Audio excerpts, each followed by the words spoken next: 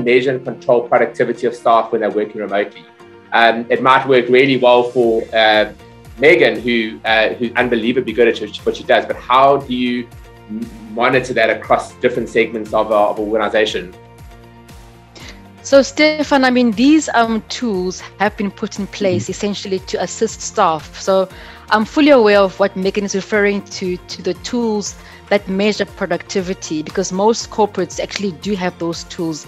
And what they do is actually give you, it gives you data and also analytics as the employee, for you to understand how much time are you spending in meetings or collaborating or discussing or being innovative. And it's feedback to yourself in the sense that, it guides you to be able to manage and coordinate your day much more efficiently. And what I know is that a lot of companies actually putting in let's say a no meet or a free meeting zone, time, especially around the lunchtime period, because staff do get exhausted.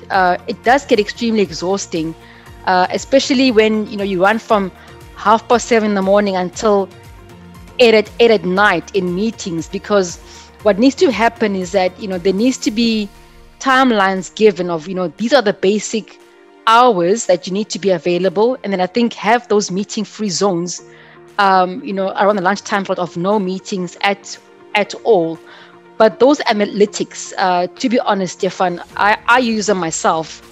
The MS Office 360 platform allows that, and it gives a kind of data which helps you to understand what your day it looks like, how much time is spent on what, and you're able to maneuver and navigate around that, so that you're able to improve your own employee